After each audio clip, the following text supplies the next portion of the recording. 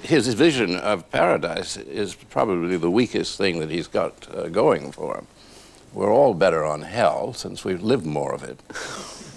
And the Inferno is, of course, a great masterpiece, but you don't need a template, a Christian template, to have worked that one out.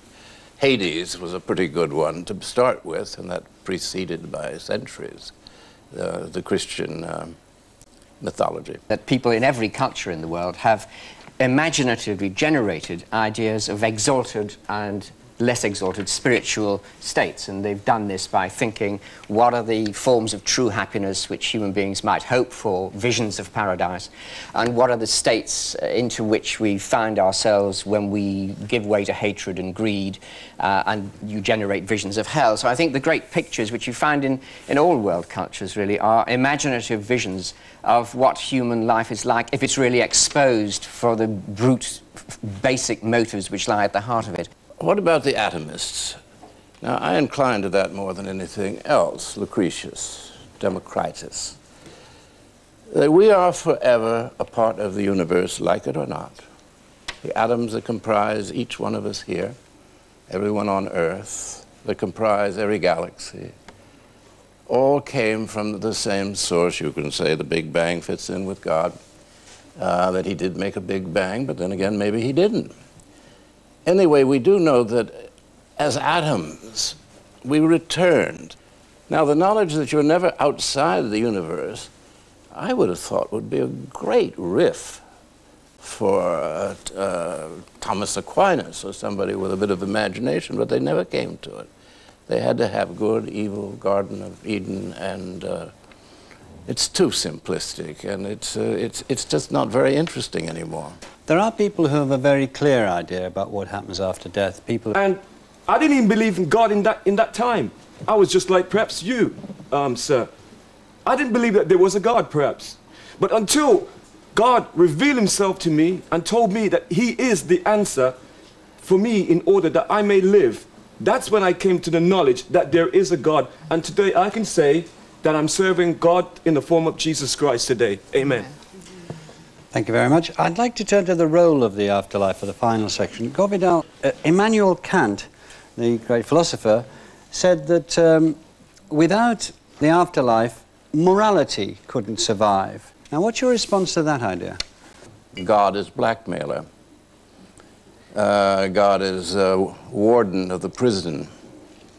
We created us all in his image, probably a mistake, and then allows us to run wild and punishes us or rewards us with his beaming vision of himself. This is no God I really want to have any traffic with at all. But the particular I mean, the idea that good behavior only depends upon your fear of what will happen to you after you die, that you will be punished. Well, that excludes all of philosophy.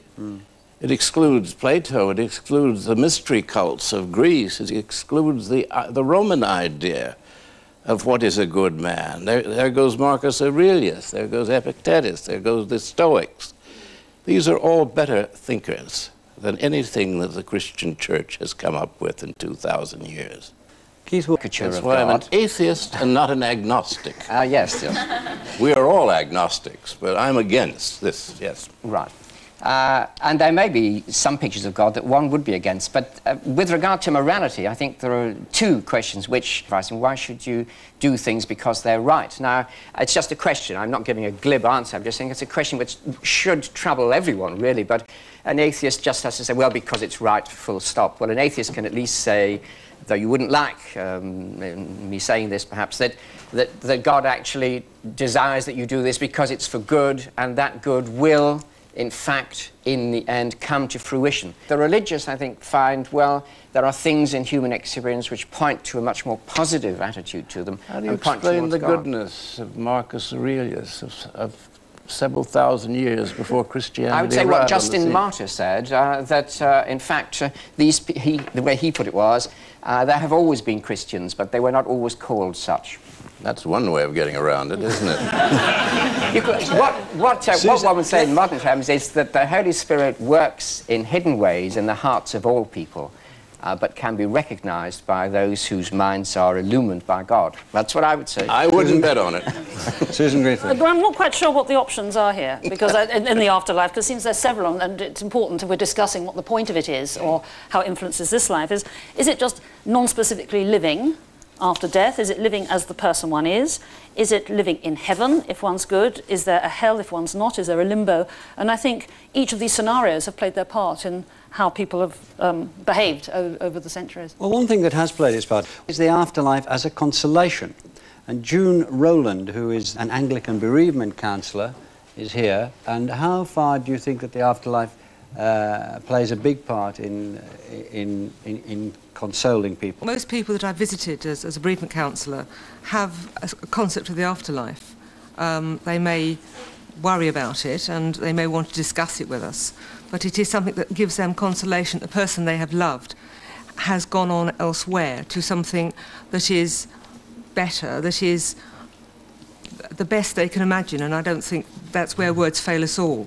We don't know what it is, but it is something that is perfect, that is better, that is with God. And as a Christian, I would say to be with God all through your life and to continue in a close relationship afterwards is what I would hope for. People want to know that the people they love are still there, are still cared for, are having a better life and have not just disappeared. I think that's important to them. Thank you very much. I'm just going to go a final round here. What's your reaction to that, Keith Ward, and what's your final statement on this this much disputed, in this programme anyway, notion that there is an afterlife and that it has a purpose? I certainly think if anyone believes in God, they have, and that God is good, they have good reason for thinking that there is a life beyond this, whatever form exactly it takes. And of course that's a consolation. I do want to reiterate, you shouldn't just believe in an afterlife because it's consoling. You should believe in an afterlife because there is a God, and your life will find its true fulfillment in knowledge and love of God. Does any of that strike any sort of chord with you, Susan Greenfield? I jib slightly at this should all the time. I don't like obligations being put upon me. Certainly, I respect enormously people's belief. But just as they might believe, or I believe that I love my husband, they might believe they love their husbands or wives. I wouldn't ask them for proof of that.